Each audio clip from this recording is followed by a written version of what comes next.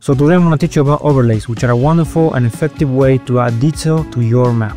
Overlays are cheap, meaning that they will not tank frames per second, and you can add as many as you want of this. It's just a simple texture that's been overlaid on top of another. So in order to create an overlay, first I'm going to go to Active Material. You want to type overlay or the word decal. So I'm going to select one that's very complex so I can explain to you several concepts. I'm going to go into the block tool, and in tools you say that says active material is an overlay. So now I need to drag a rectangle to apply it. Here's the overlay. I'm going to press Q to scale it, and if I press T and move it up and down, you see how it's being projected on that specific area. You can rotate it. To have the overlay applied only, for example, on the road right here in the middle, I'm going to press Alt Enter, and when it says projection targets, I'm going to select the road only. So now you see what happens.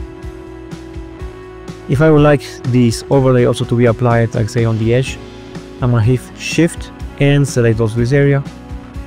Here you can also control the distance at which you want the overlay to be projected from, and whether or not I want it to have some alpha or transparency.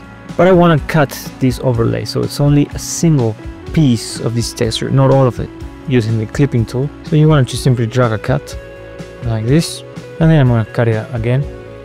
Okay, and now that I've cut it, it's a single face. So right click on it, select the meshes, convert to overlay. I can also change its color, something like red. Let's say that I have this overlay on top of this one. So whose overlay is going to be on top of who? Here you see render order. Let's make the pigeon too.